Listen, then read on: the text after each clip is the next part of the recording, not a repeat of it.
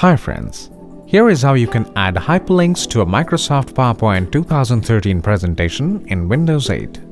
Open the web browser on your computer and then go to the website whose link you wish to add. Right-click on the link and click on Copy. Open any Microsoft PowerPoint 2013 presentation. Right-click on the new slide and click on Paste.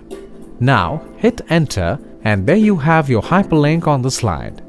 To hyperlink a single word, make new slide and then type text in placeholder text box. Select the text which you want to use as a hyperlink. Right-click on the word you wish to hyperlink and then click on Hyperlink from the drop-down menu. The Insert Hyperlink dialog box will appear. Right-click on the given space next to address, click on Paste and then click OK.